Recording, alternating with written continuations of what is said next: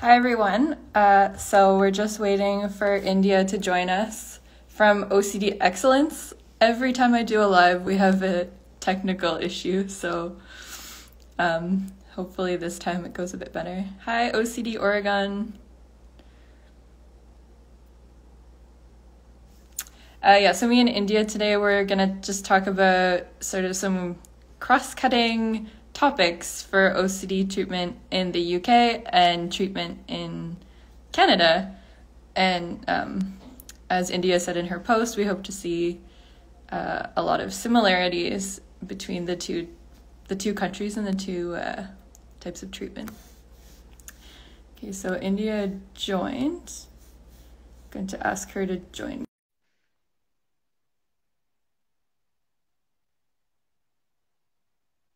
Okay, you look better. That's better. My face isn't kind of squished. Great. Wonderful. Thanks. Hi again, Margot. So, over to you. We're going to talk today, everyone. Hi again, everyone. Thank you for joining. I can see them all joining, which is great. So, Margot, let's start off with, why don't you say a little bit about what you do, and then we'll talk about what we do here, and then we'll speak about the differences in our country approaches to OCD. Sure. To be honest though, like I run a support group in Ottawa, but I'm not actually a psychologist. Right. I've read books and books. I feel like I have a degree on OCD, and I give a lot of good advice at support group, but that's my job is actually an economist. That being said, so like yeah, there are two things that I've done here in Ottawa.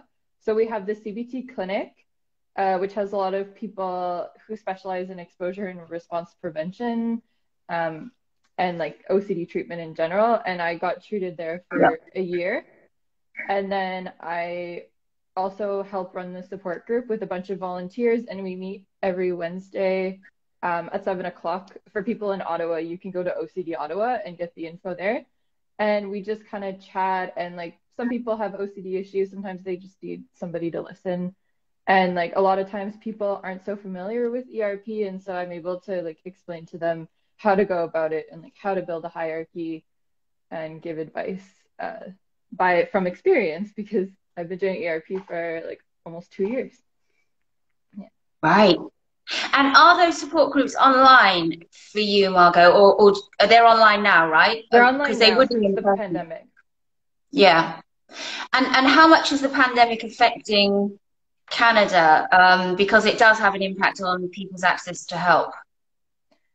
Uh, it's interesting because I was doing treatment in person when the pandemic started, and then I started to do video calls. So the CBT clinic does all of their treatment the same as usual, but it's now on Zoom.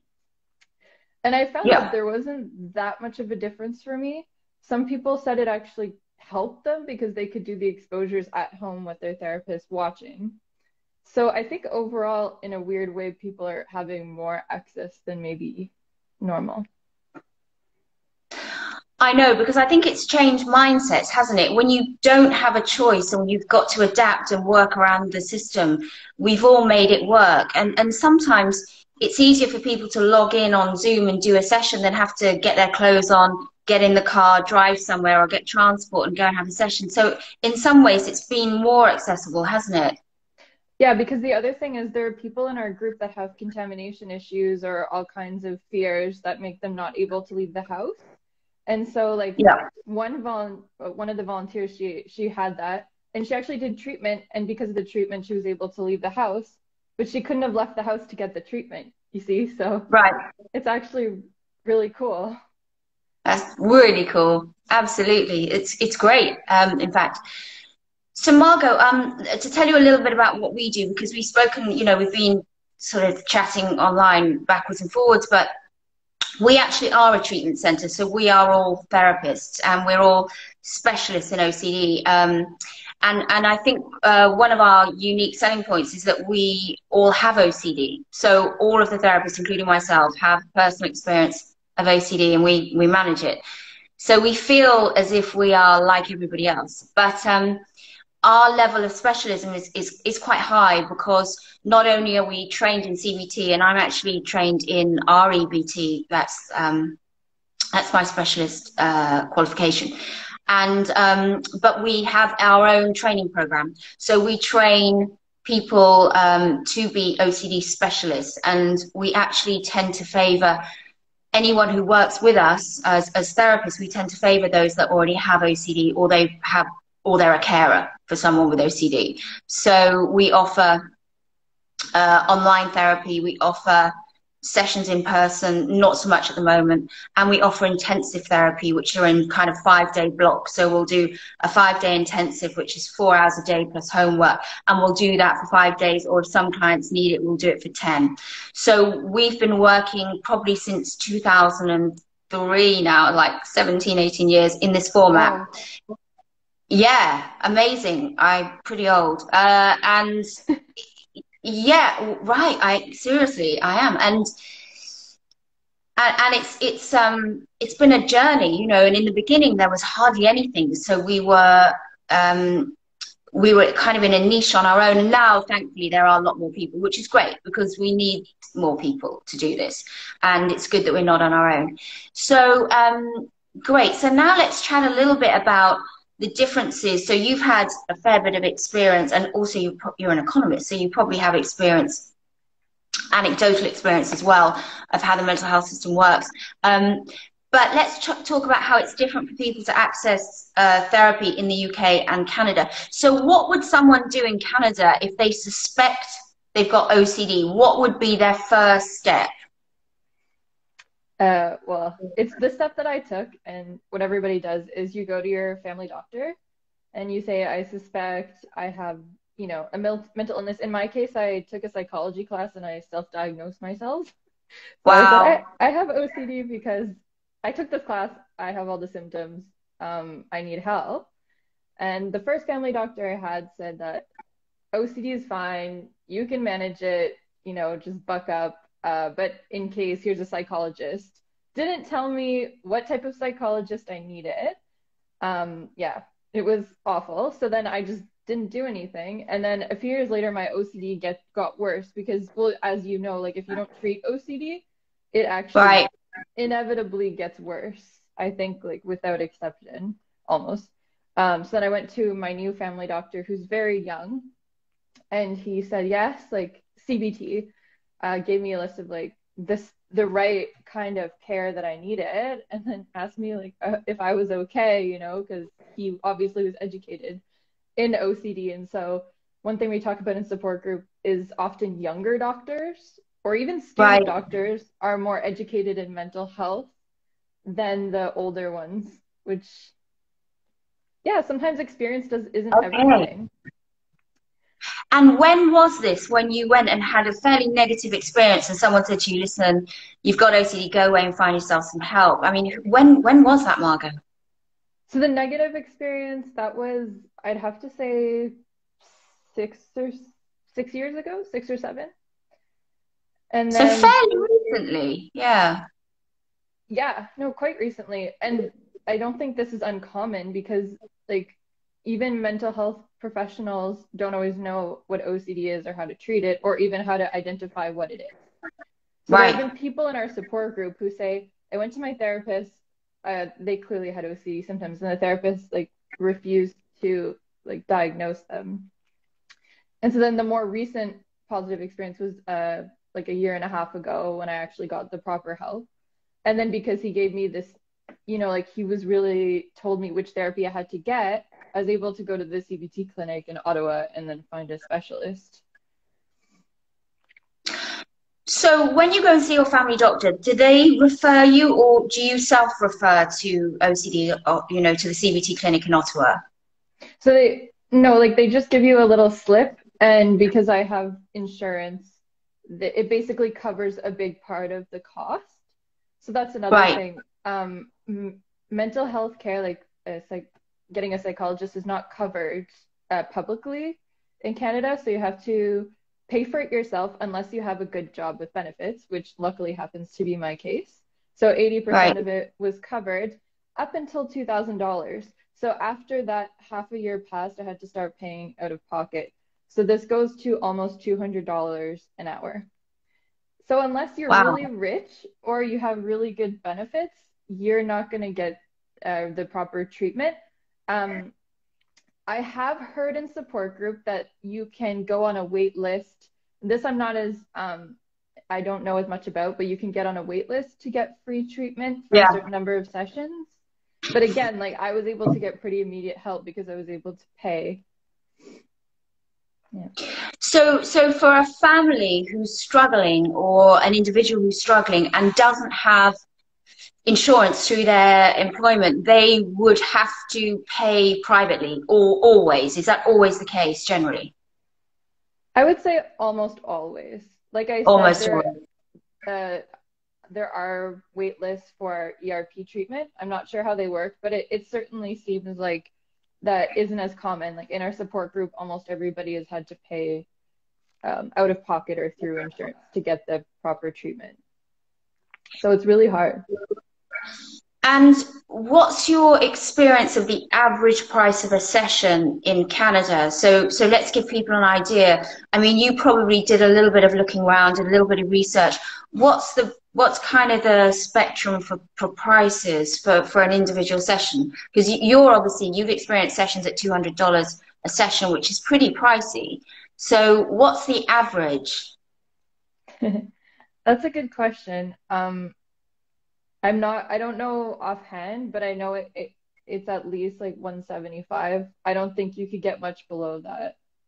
I know some therapists do a sliding scale, and also I had Yeah. a student therapist, so she was a little cheaper than 200, but I don't think you could get much lower than, definitely not lower than $100 an hour. I couldn't picture that. No. So, which is still very I think, significant. I mean, that's a lot, isn't it, Margot? Well, That's yeah, a and lot of also money. that a lot of people don't get better after like 3 sessions. Right. That's the reality. Absolutely. It's a big investment. Actually, having worked in New York, so I worked in New York for 8 years and worked over there with OCD. I think it's about the same. And New York City certainly would be expensive, but it's about $200 a session in New York.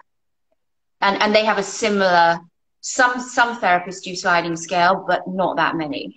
And you have to pay on the day if you don't have health insurance. And then again, the health insurance in the US is kind of capped. So you'd have an allowance. So you'd only have a number of sessions because you would meet your allowance for that year and then you'd have to stop or you'd have to self-finance. That's exactly what happened with me. Halfway through the year, I capped out, and then I had to start paying out of pocket. Yeah, it's a massive investment. Here in the UK, we have well, it's quite famous. We have the National Health Service. So the NHS is problematic. It's well documented. It's a huge point of political interest here, and always affects our elections because it's been, certainly in terms of mental health care, very poorly managed and poorly resourced. So our first point of contact would be to go and see a person who suspects they have OCD would generally tend to go to their doctor as well. So at that point, we're similar to you. The doctor they would normally see would be an NHS doctor, so that would be free. And it's called a GP, a general practitioner. And I think in the States, it's a primary care physician, PCP. Probably the same there, right, in Canada? Well, they're just family doctors, so they don't Difficult back. know a whole Yeah. lot, It's just Yeah. They don't, yes, they're very much generalists.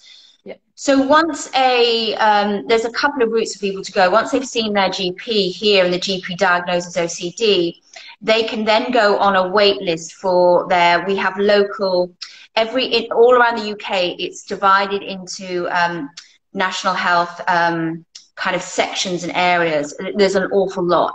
And all those sections and areas have their own mental health care teams. And those teams can then, once you're referred to them by the GP, the team can refer you to a specialist, probably not in OCD, but certainly a specialist in CBT. So there'd be a general CBT, cognitive behavioral therapist, and you'd be referred on and you get usually 6 sessions.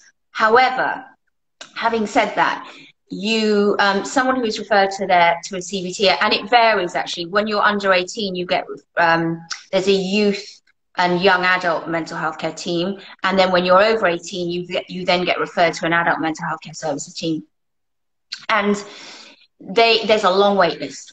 So not only would you be put on a wait list, and it could be 6 to 8 months before you actually see anyone, and then you'd only get 6 sessions. You wouldn't get someone who's a specialist in OCD, but you get a specialist in CBT. You would get that.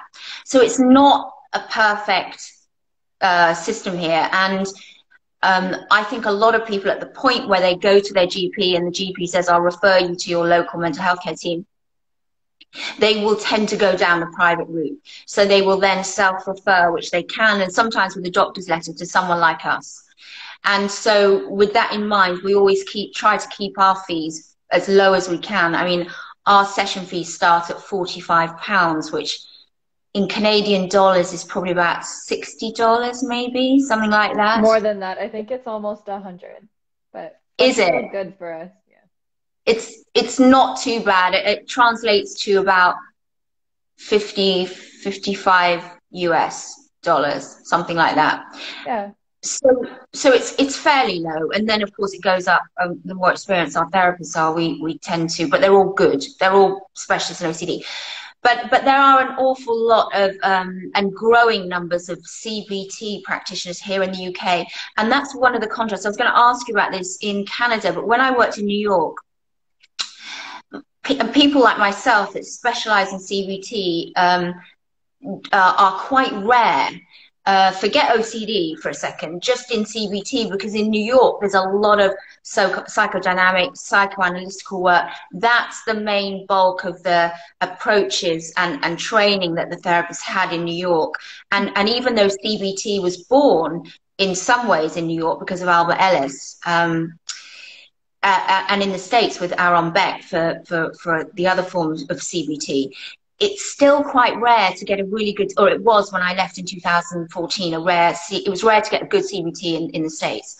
So how prevalent are CBT therapists in Canada? That's a good question. The thing is, I think Ottawa is very special because we have the CBT clinic and there's a lot of CBT Right. therapists there. And it's like the capital, and it's a small capital, so everybody like potentially could go. I mean, there's a wait list for that clinic, but generally like anybody could access one if they waited long enough. But talking in the support group, we have people from around Canada, and I have a very sneaking suspicion that this is not the case around Canada, especially not in a big city. I think that you'd have a lot of trouble accessing a CBT therapist. And a lot of people in support group go through talk therapy for several years before finding a CBT therapist. So I don't think it's as common as it should be. You see, this is a problem, and I talk about this quite a lot. It's that if you have a physical ailment and you go and see a doctor, you will be referred to a specialist for whatever it is, a gastro, an orthopedic surgeon, an ENT, you would expect to be referred on. But if you go and see your general practitioner here or your family doctor in Canada, you'll be referred to anyone who covers a whole load. So in mental health care, the training and the qualification isn't condition specific, whereas when you specialize as a doctor for physical ailments, it will be condition specific or a certain area of the body. But when you go and see a mental health care practitioner, over here, you'll be referred to anyone. So I've been calling for a number of years. I've been asking for there to be a concentration on training for mental health care practitioners that's condition specific. Because if you go and see someone that does eating disorders, depression, OCD, borderline personality disorder, ADHD. schizophrenia, seriously, we as OCD specialists, it takes all our time to be on top of the latest research, all the latest techniques, to be involved in professional development. So I'm just thinking, is there a movement in Canada towards being more condition specific in mental health care? That's a really good question. I can't actually answer it because I'm not in the field. I know Or, that the world seems to be trending more that way. Uh, but yeah, for Canada, it's to me it seems the accounts that I follow on here are almost all in the UK or American. I don't see yeah, as many Canadian ones popping up, and so that leads me to believe that the answer would probably be no. But no, yeah. I don't know for sure. But it's interesting, isn't it? And even here, you know, what you mentioned earlier was fascinating. When you said that you think that younger doctors are more knowledgeable about OCD, and they seem more widely trained across the spectrum of conditions. Even here, I get at least one or two psychiatrists as my clients. I'm treating one or two psychiatrists here. So it goes to show, isn't it, that there must be some gap in Canada and certainly here in mental health training, even in the medical model, where you're going down, you know, there's a psychotherapy model and psychology model, then there's the medical model that psychiatrists and some clinical psychologists go down, and there does seem to be in the medical model a lack of training, and awareness. Do you find that, Yeah, like Margot? I think what you said is spot on. I think that now, like in the past maybe 5 or 10 years, there's much more mental health training for like just general doctors, which is which other people in my support group have affirmed that younger doctors have actually been more helpful. And it's nothing bad about the older doctors. It's just like it Right. just the field just evolves, and also mental health used to be really stigmatized not that long ago. Sure. And Sure. there's been a lot of discoveries. Like I know that ERP isn't all that old, you know. No, So no, it's not.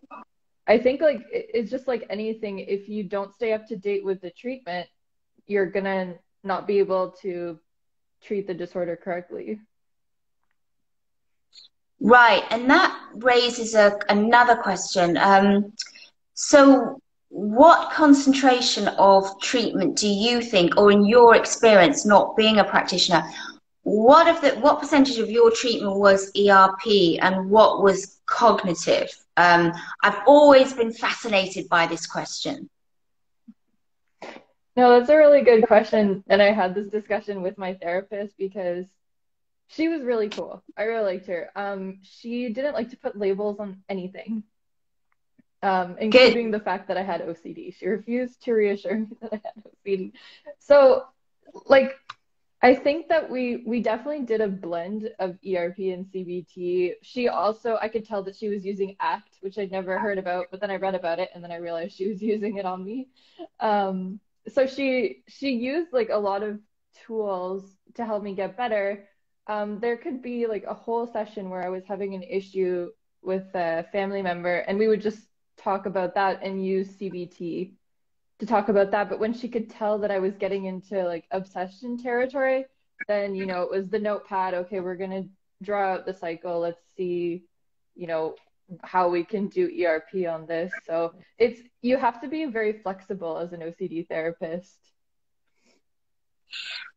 Somebody's actually written, interesting, I think you can probably see this. They focus on mostly ERP with me and it's not as helpful. I need you see, this is key. And I love that your therapists use ACT because we use a lot. I mean, we use probably 50% our rational emotive behavior therapy, and then our other 50% is acceptance commitment therapy, ACT, and mindfulness.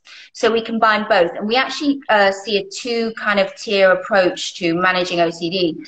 And I think that's right. I do think that a lot of misguided information on the internet and in the press, and certainly in those people that actually plan protocols for treatment, are that ERP is the gold standard, and that it's nice and it's quite short and it's very effective if you do it. And yeah, great, that's brilliant. And I don't disagree with that. But what I think doesn't happen here, and I was going to ask this about Canada, is that there is not enough concentration on the cognitive side. So the behavioral side, everyone seems to have nailed that, unless we get to very subtle uh, subtypes and symptom types in OCD, like pure OCD, where it's quite hard to do the ERP. We've learnt that over time. But what we find is that if a client doesn't do some really robust cognitive work, but they just do the ERP, the Yeah. obsessions come back as something else, and it's very short-lived, the recovery. So we really focus on that so that we've got long-term results, long-term management, long-term skills. And what's your experience of that, Margot? Oh, absolutely. I feel like I had the behavior because I had to start doing ERP on my own because I was on a wait list. And I had the Right, behavior stuff down, you know. I stopped checking, I stopped doing rituals, but I had all of these irrational beliefs around, like, I was also just beating myself up like constantly every time I didn't do an exposure properly. Um, and just like generally really hard on myself, had trouble accepting myself for who I was with the disorder. And so, like, for example, this thing always, I always remember this. I said, like, I drove and then I checked and I feel horrible. Like, this was so bad for treatment. And she's like, you have to, like, it's almost just like you have to be kind to yourself because you're not going to get, well, she didn't say this, but it's like, you're not going to get better if you keep, like, beating yourself up over a disorder you've had for 20 years and you're trying to fix in 2 months. And that kind of right, stuck with me. And she taught a lot about like acceptance and how like how to metaphors for acceptance and treat how to treat myself better. And I think with that component is what she brought to me because ERP is really easy to do at home actually, like if you make yourself a hierarchy. But you need somebody to help you say like you're okay, like be nice to yourself. It sounds weird, but that's what the right. therapist is for. Yeah. Totally. Compassion's a huge part of your treatment, and it's part of the acceptance, because accepting the anxiety, accepting the thoughts, accepting yourself, they all fit together and they mesh together, and without one, it's really hard for the others to have any positive impact upon you. um, and someone's actually written here, they put I have pure OCD. Does ERP not work as well? It does. I want to, well, I hate that word reassurance. It's kind of illegal, isn't it, with OCD? But I do want to assure them that there is an ERP for Puro and it can be really effective. But the therapist really needs to know what they're doing. ERP, Pure OCD takes a specialist approach. And that's why I think with therapists, it really separates the men from the boys, because maybe therapists have learned about contamination or responsibility, but they haven't looked at the more subtle types of OCD, a lot of which can be what we call covert, mental, and hidden. And those take a particular skill set as a therapist to tackle, depending, and that's why we always base the therapy on what we call their critical A's or triggers, because those are the same, whether they're internal or external compulsions. So I just want to reassure Elliot Ouija, you can do ERP for Puro, and you absolutely can tackle it that way, and it will be effective. Yeah. But back to you, Margot. So where are you feeling with your OCD? And now that you've gone past the intensive stage of treatment, what's the support network like in Canada, in Ottawa? How are people coming together? I mean, obviously Instagram you've used to great effect, but what else is there for you? Who's in your support network, and what can people rely on there? Well, I mean, for me, the life-saving thing is this OCD support group every Wednesday, and I almost like center my week around it. There's almost nothing that if somebody wants to hang out, I say not Wednesday, because that is those people are like my lifeline, and then I have sort of a sub the volunteers. I have a few of them that I keep, that we chat, and then if one of us is having a hard time. I'll be like, okay, just talk it out. I'm not going to reassure you because like sometimes they need to talk it out with somebody who understands because if you start to talk to a family member, they'll start to reassure you. Right. So we tend to like text each other if we're having a hard time and I know how to approach them without making their OCD worse, but still like giving them compassion. And to me, that's been the biggest help. And have there been any additional services set up in Canada during COVID? Have there been any additional support services set up for people such as yourself in Canada when you've been isolating and isolated? What do you mean in terms of support services? Well, in the UK, we've had there's well, for a start, the media has really kind of got on board with mental health. So there are a lot of TV ads on in the UK, and certain numbers to ring and support lines that have become much more obvious since last year, since lockdown. So here, Yeah. I'm not sure what the follow-up's like. We haven't used any of those because we actually have our own. But I'd like to know whether that message about mental health during lockdown and the pandemic has been strong in Canada. Oh yeah, sorry. Definitely. Like you can see mental health ads on buses where there never were before. At work, they always now they I mean they've always had a support, but now like we get regular emails about like call this and you can get free support at work. So there's been a huge shift in the mentality just because I think everybody is starting to develop some kind of anxiety around the pandemic, and it may have triggered disorders that were kind of just on the surface before. So for sure, Canada's trying.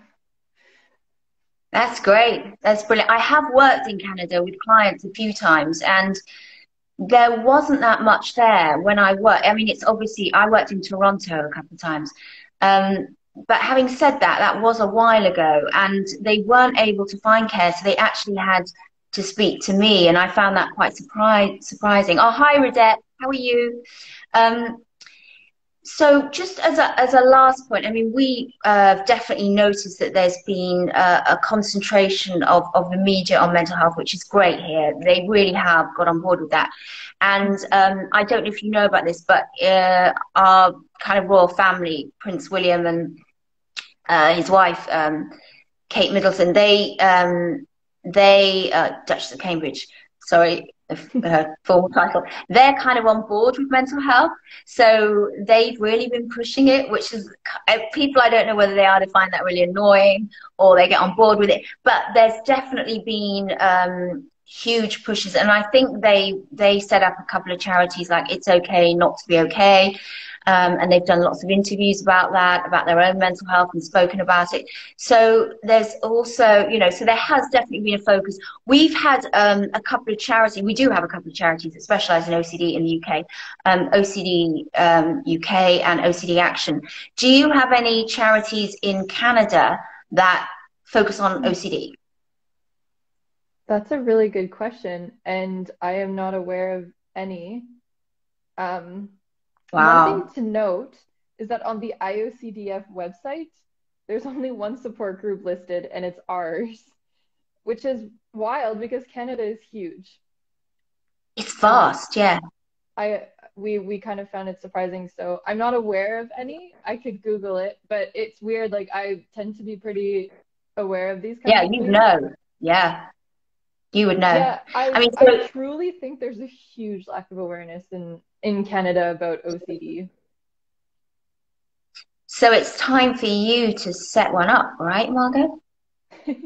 That's kind of what I'm thinking. The more I've thought about it, the more I'm like, okay, let's try to make this. Well, that's why we made Free from OCD global as well. But I think we need to raise awareness so that people know that they're struggling and that they can get better. And I think a lot of people that I talk to and in support group, they're like, "Are you better?" And I say, "Well, I'm never 100%, but I'm like 80%, 90% better." And they're like, "How did you do that? How long did it take?" And I think just like having hope is huge for people.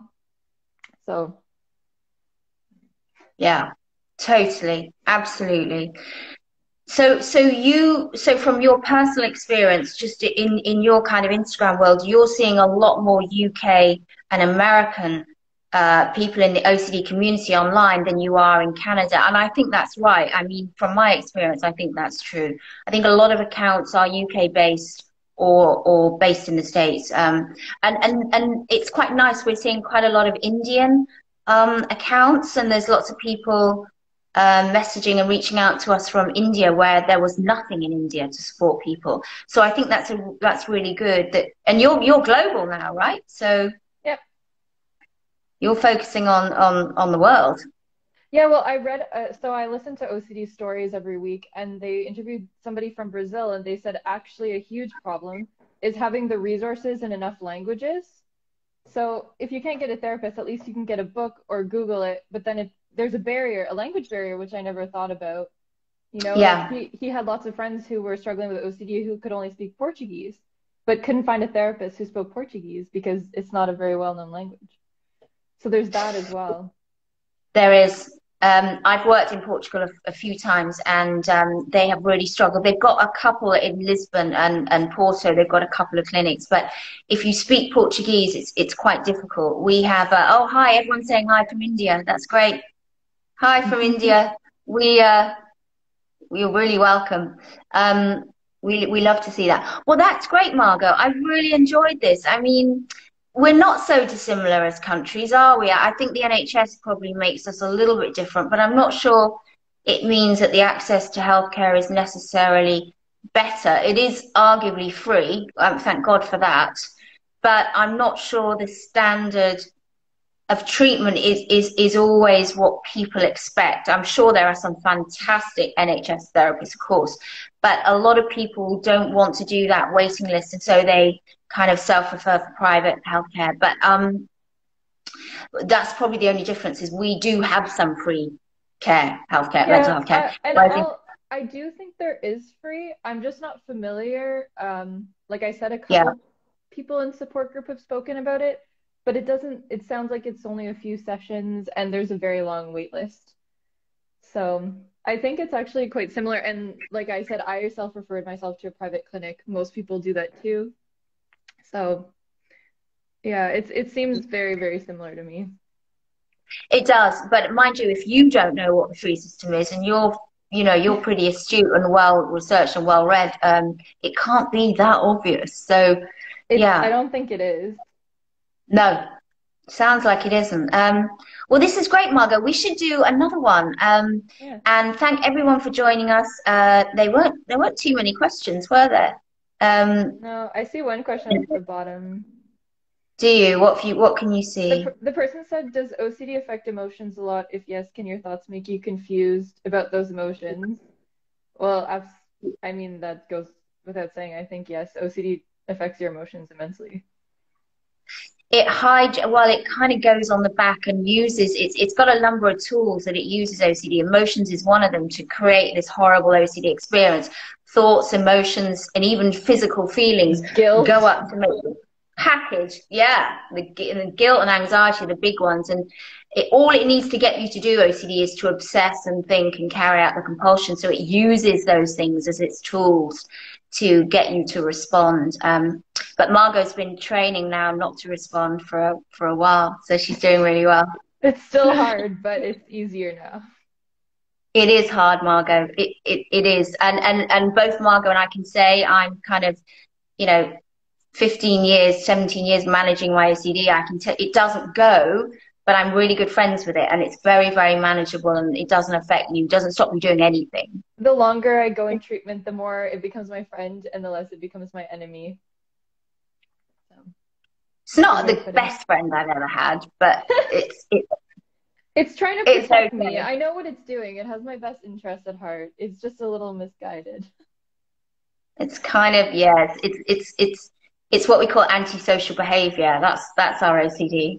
Yeah. It's a little bit antisocial. So thanks everyone. Thanks, Rodette. It was good to see you again. And OCD Diary. It was great. So we'll sign off there, but we'll do another one, Margot, I For hope. We'll sure. speak soon. Thanks for talking to Yeah. me. Take care. Have a good Sunday. Hope it doesn't snow too hard. Thanks, you too. Bye. Bye.